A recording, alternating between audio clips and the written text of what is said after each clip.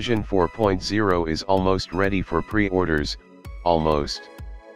Up to this point, we've yet to experience the futuristic, flying car-filled society that shows like the Jetsons had promised.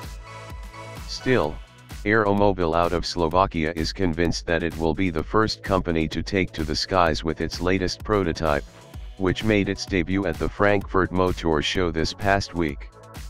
The 4.0 aircraft is a heavily updated version of the original 1.0 prototype that was first presented back in 1990.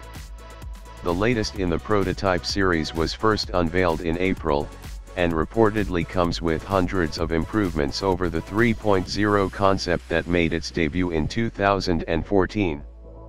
Though completely new, the 4.0 shares a number of similarities with the many prototypes before it. Its exterior design surrounds a new monocoque chassis, similar to something you might find on a McLaren supercar, and features pyrotechnic seatbelt technology, whatever that means, in conjunction with dual-stage airbags.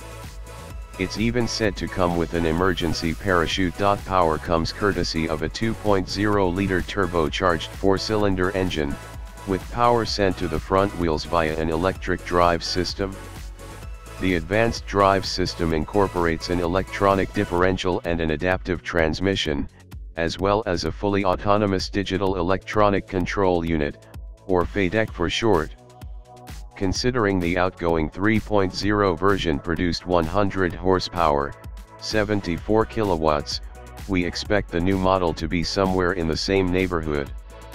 The company says that it expects to begin taking orders as early as this year, with deliveries expected by 2020, pending no major setbacks.